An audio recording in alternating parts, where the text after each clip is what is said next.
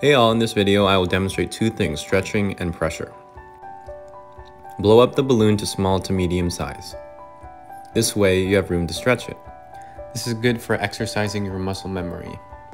Also helps strengthen your finger muscles, especially if you're new and tend to forget to stretch the skin while working on real skin. Start off by using any pen to map out your eyebrows. You can even practice your mapping skills here too, and that will be in another video. The ink will not stay as well as I would like, but that's okay. The shadow of the sketch works just fine.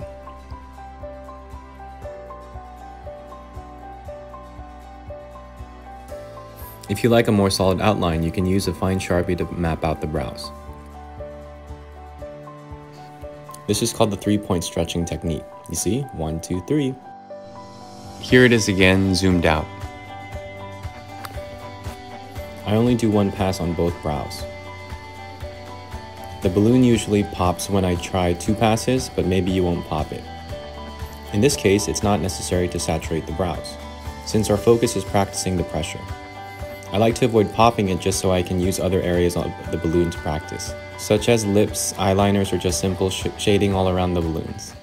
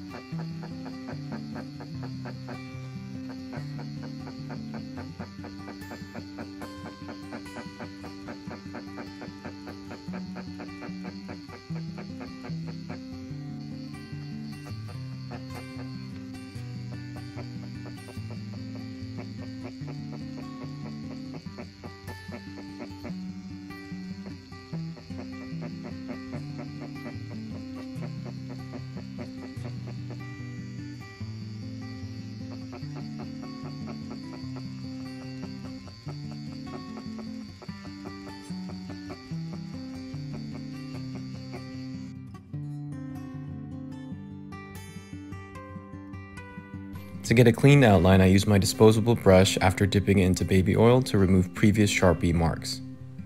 This can help you practice creating a clean outline when you're mapping real brows. Thank you so much for watching, hope you enjoyed. If you're watching this on YouTube, don't forget to subscribe. Also, leave a comment below of what you would like to see next. Until next time.